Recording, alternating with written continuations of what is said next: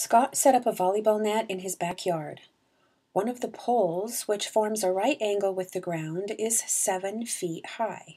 To secure the pole, he attached a rope from the top of the pole to a stake 3 feet from the bottom of the pole. To the nearest tenth of a foot, find the length of the rope.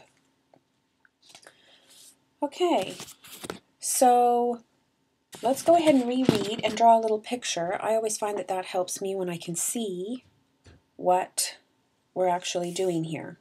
So what it says is that one of the poles, which forms a right angle with the ground, is 7 feet high. So let's go ahead and draw the ground here. We know that this pole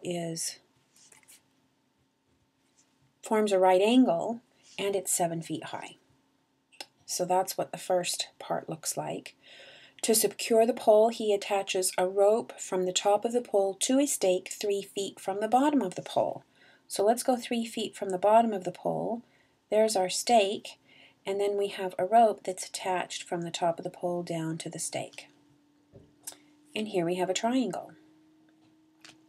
Now what we have here is a right triangle, and whenever we're trying to solve in a right triangle, we use a squared plus b squared equals c squared.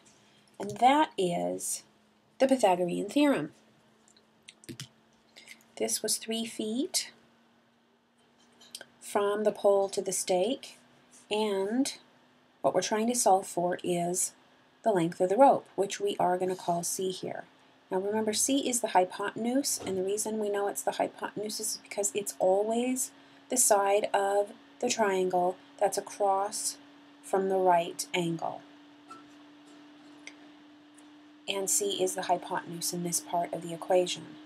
The two legs, 7 and 3, it doesn't matter at all which one we use for a or b. Those are interchangeable. So let's go ahead and plug. 7 squared plus 3 squared equals c squared. We're solving for c, the length of the rope. So we have 49 plus 9 equals c squared. 49 plus 9 is 58 equals c squared.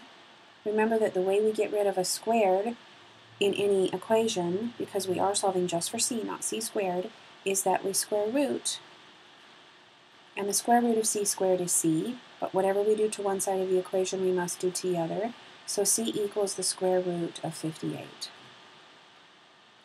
Now let's just think about this for a little bit. The square root of 49 is 7, and the square root of 64 is 8. Our answer is the square root of 58, right here in between. So we know that our answer is going to fall somewhere between 7 and 8, just when we give it a look. When we take it to a calculator, we get c equals 7.6158, and that goes on for a good long while there with some more numbers.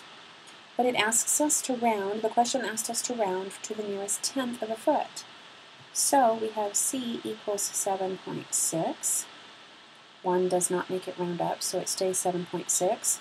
And that is our answer. The length of the rope is 7.6 feet.